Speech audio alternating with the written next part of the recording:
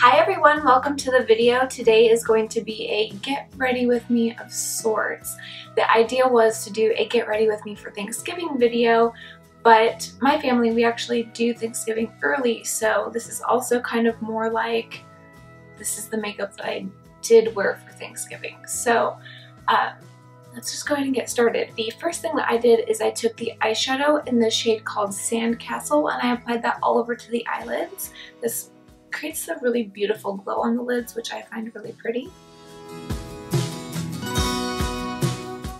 And then I took a good amount of the eyeshadow in the shade called U Latte and I applied that to the crease. A lot of times this eyeshadow can apply lightly, so don't be afraid to really, build it up on the brush. The next thing that I did is I took the eyeliner in the shade called Cocoa and I lined my upper lash line.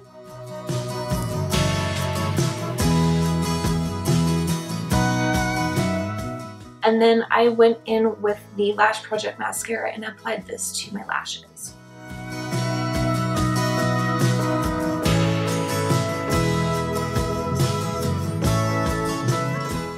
Then for the lips, I first took the lip liner in the shade called Toasted Pink and I outlined my lips to define the lip line, and then I also used this to fill in my lips as well so that it's nice and even.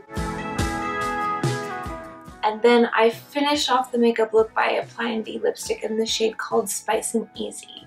So what I really like about this look is that you have a nice beautiful lip color, but it also doesn't look overdone. It still looks really nice and natural and pretty without, being too harsh and crazy, especially when you're with your family. A lot of times it's fun to play with makeup and play with color and, do something a little bit more fun, but when I'm with my family, I want things to be a little bit more subdued. So this is kind of a nice, just a nice makeup look. Not overdone, just pretty. So anyway, I hope that you guys enjoyed this video, and if you did, give it a thumbs up, and I would love to know what your favorite dessert is for Thanksgiving.